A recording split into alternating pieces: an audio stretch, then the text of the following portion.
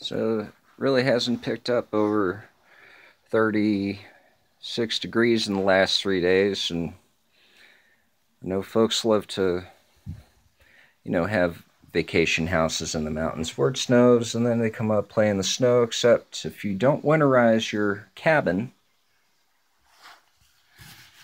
here's a prime example of what happens. It will freeze over. And if you don't believe me, I didn't make this up. This is just what happens. If you don't keep it warm, you don't keep your water running,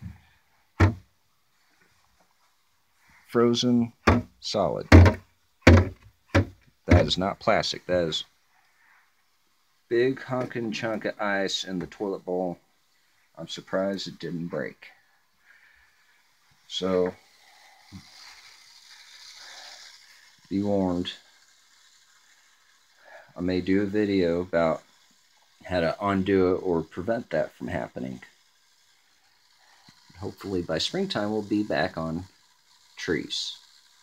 I'll be happier than hell because I can't really stand ice. I love the snow, but I can't stand the ice.